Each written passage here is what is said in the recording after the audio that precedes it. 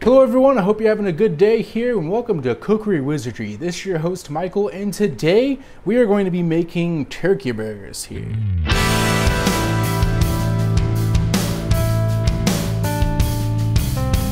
Now first off, we're going to start out with about 2 pounds of turkey. As always, the ingredients and the amounts will be in the description. So I'm going to start off with some Worcestershire sauce.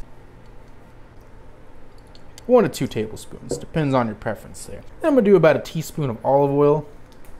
And I'm also going to put in I'd say about a 1/4 cup of dill.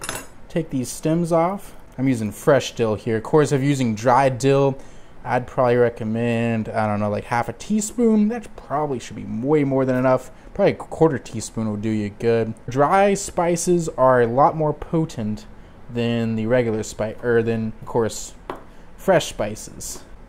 Okay, so we're going to throw that in there. Now let's crack some black pepper on there.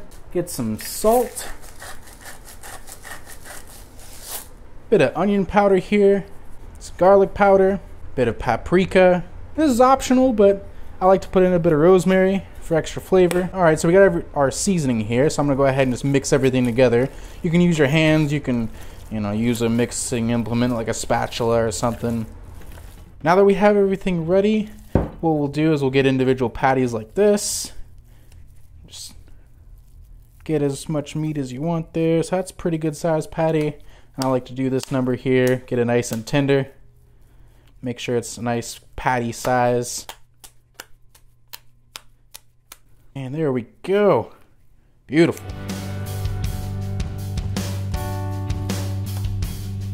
Okay there folks, as you can see, got my patties evenly distributed here. Gonna freeze a few, gonna make a few here. Now you can grill them or you can fry them in a pan. I'm gonna fry them in a pan because, as you may know, if you're a repeat subscriber here, I don't have access to a grill in my stupid apartment. So, yep, I'm gonna go ahead and fry these babies up here.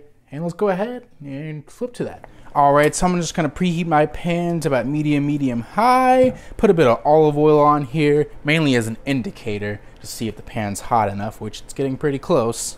Okay, actually it looks like it's starting to get pretty warm. Not quite sizzling yet, but it'll be okay.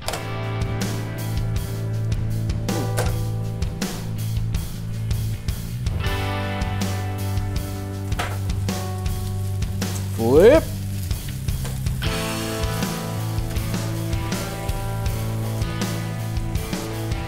Toasted some good buns, ready to go. And in the corner you can see that I have put the rest of the patties in freezer paper and freezer bag. All right, turn off our heat. Flip one onto our patty once I get my mayo spread on.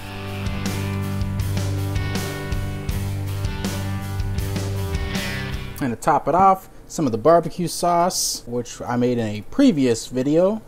I'll link that somewhere in the screen. Now, it may not be the prettiest looking burger, but it sure is pretty delicious there. Oh, I'm pretty terrible. Do want to thank you all for watching this video here. Hope you all liked this video. If you did, go ahead and hit that like button there. Consider subscribing and check out some other videos there as well. And have a good day.